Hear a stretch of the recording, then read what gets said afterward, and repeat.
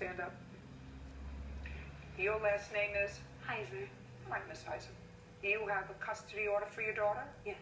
Fine. And you're her custodial parent, and you are now suing on her behalf for the return or the value of the saxophone that Mr. Chunning left outside. Because you returned the saxophone, you left it outside their house. When your daughter decided she wants to go back to her mother, you packed up all of her stuff, you left it outside, the saxophone's gone. Mm-hmm.